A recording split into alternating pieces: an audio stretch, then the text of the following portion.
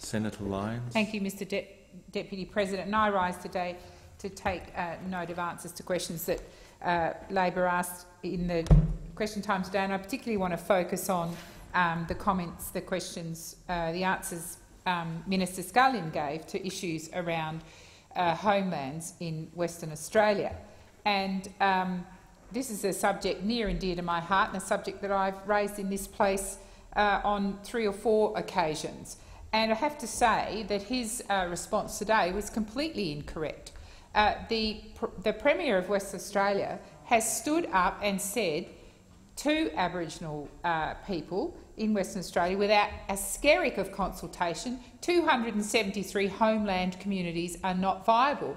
Now, the backstory there is that about 3 months ago, Minister Scullion stood in this place and said WA welcomed the opportunity to lose $90 million in funding to homeland communities, and it welcomed the opportunity to take control of municipal services in those communities, and nothing could have been further from the truth, because at the same time that Minister Scullion was making those claims, Mike Nahan, the Treasurer, and the Premier, Mr Barnett, were well and truly saying quite the opposite. They were absolutely sheeting home the blame for the state of homeland communities for having these potential forced closures absolutely at the feet of the Abbott government. And I can't believe the hypocrisy that goes on in here. I seriously can't. And somehow today it's Labor that's scaremongering. So we have a Liberal Premier in Western Australia that announces, doesn't even actually know where these communities are, wouldn't have a clue, doesn't have a list,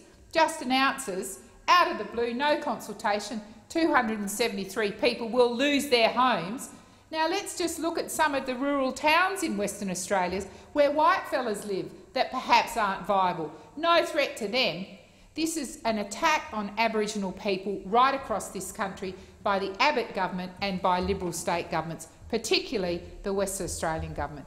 We had last year the Abbott government receive a Twiggy Forrest report, and it was a bit too far to the right for them. And they said at that time there'd be no basics card. Now what are they doing? Another backflip. Looks as if Aboriginal people in this country will be forced onto some kind of cashless economy from their billionaire mate, Twiggy Forrest, who wouldn't have a clue what it's like to live the tough life that some Aboriginal people live in Western Australia and indeed across the country. All of this goes on, this demonisation of Aboriginal people and the communities they live in, when those communities, many of them, are very, very successful.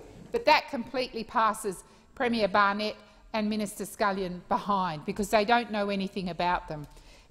The Premier in Western Australia is yet to consult with Aboriginal communities, is yet to consult with one single homeland about what its future is after the 2 years, the mere pittance that the Abbott government has given to homeland communities to survive on runs out. Not a skerrick, not a word, nothing.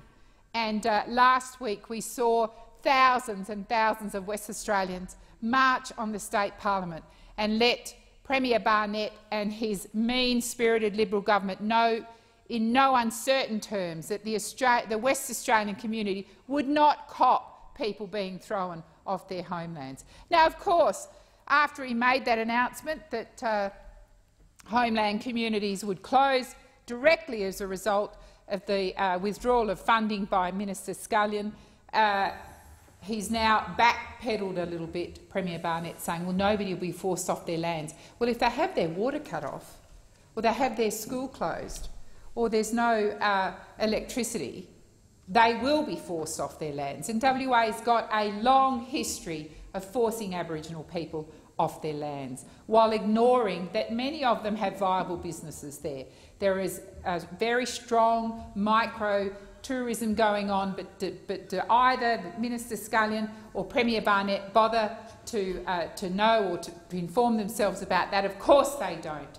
And it is long over time that Aboriginal people, particularly in Western Australia, were treated with respect and dignity and not forced to leave their traditional lands. And it just shows how out of touch this Abbott government is and the government of Western Australia is when they continue to demonise Aboriginal people and the communities they live in. It is time to sit down and talk. Thank you.